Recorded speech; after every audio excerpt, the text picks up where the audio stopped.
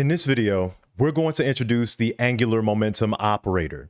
So similar to how linear momentum has its own momentum operator in quantum mechanics, so does angular momentum. And like we spoke about in the first video, these are two very different concepts, with the angular momentum being the momentum for something going in circular motion rather than the straight line translational motion associated with the linear momentum, right? So again, we have this same general physical problem, some mass traveling in a circle along a ring.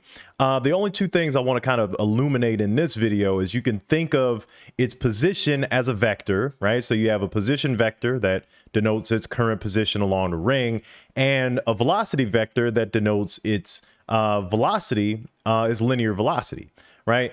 Also, its linear momentum can be thought of as a vector as well, right? So you'll have the linear momentum vector, which is going to be related to the velocity vector weighted by the mass, right?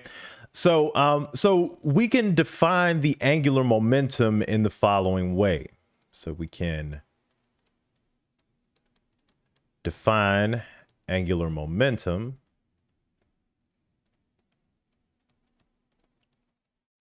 and in quantum mechanics, we usually use the notation L for the angular momentum. So we can have a vector for angular momentum that we define as the cross product between the position vector and the momentum vector, right? So just like it's, just like the angular momentum would be position times momentum, we're going to think of it as the cross product here between the position and momentum vectors, right? Now, the position vector is just going to be X, Y, Z if we're dealing with the Cartesian coordinate plane, and you're going to have a cross product of that with the momentum in the X direction, the momentum in the Y direction, and the momentum in the Z direction, right? So if we take that cross product, then we end up with the following components of this vector. We'll have Y rho Z minus Z rho Y, right? This will be the X component of this cross product. Then you'll have Z rho X minus X rho Z. That's the Y component. And then you'll have X rho Y minus Y rho X. And so that's going to be the Z component. So notice that for each component, right? So in the X, if we think about the X component here, right? It's dealing with the position and momentum in all of the other planes, right? Because if you keep in mind that that angular momentum vector is going to bisect basically the circular motion, right? So like I showed before, right? If this is our circle, then the angular momentum vector is going to shoot straight up. So if the particle is traveling in the Y and Z direction, angular momentum is going to be in the X direction. Same thing with each of the other two-dimensional components, right? So each of these is going to be a different component to the angular momentum. So we'll have a angular momentum in the X direction, an angular momentum in the Y direction, and an angular momentum in the Z direction, right? Okay, so let's take one of these examples. Let's take Z, right? So the angular momentum in the Z direction, angular momentum in Z.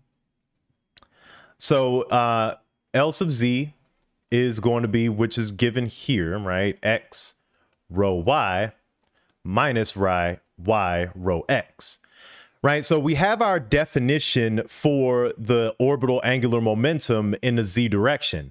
Now, if we want to build a quantum operator here, we already have quantum operators for linear momentum, right? So the linear momentum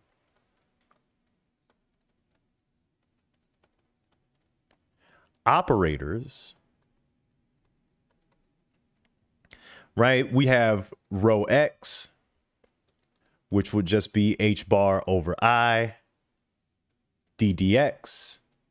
And then the linear momentum in the Y direction would just be H bar over I derivative with respect to Y, right? So we can use this term, this expression, right, along with these definitions for the linear momentum in order to define an operator, a quantum operator for angular momentum.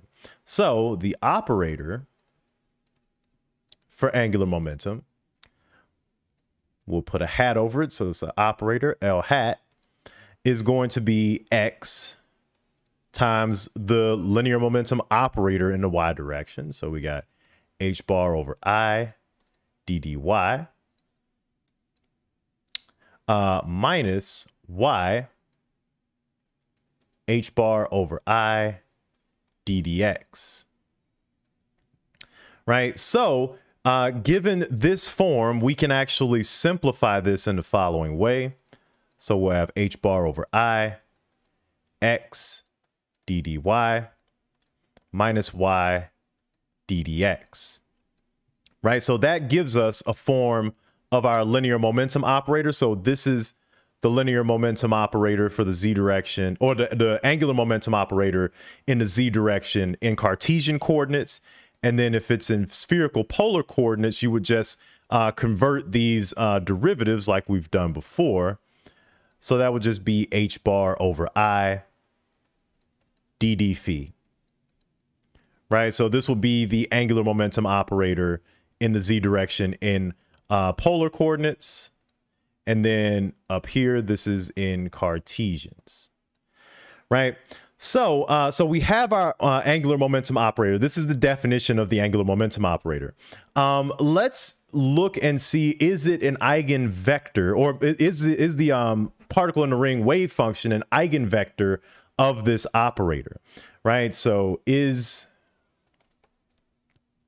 particle in the ring wave function an eigenfunction of this operator, right? So basically we want to apply the operator to the wave function, see if we get some constant times the wave function back again, right? So let me switch colors here.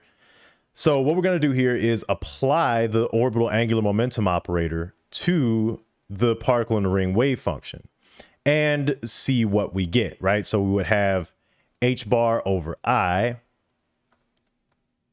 the derivative of the wave function with respect to phi, right? And we looked at the form of the wave function in the previous video.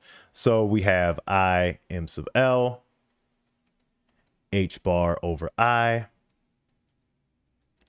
e to the I m sub L phi, right? We get some stuff that cancels here. So the I cancels here. And so we're left with m sub L,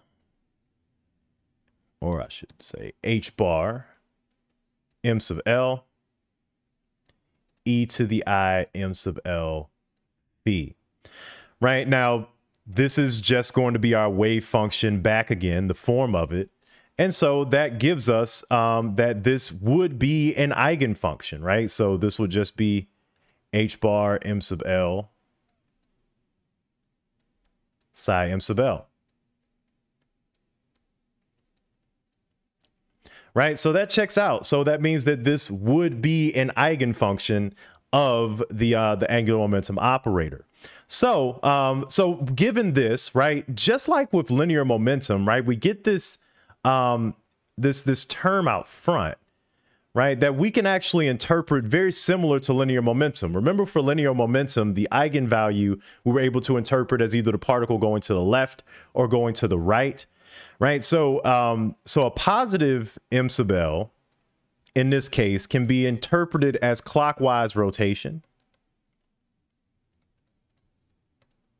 while a negative m sub L can be interpreted as counterclockwise rotation.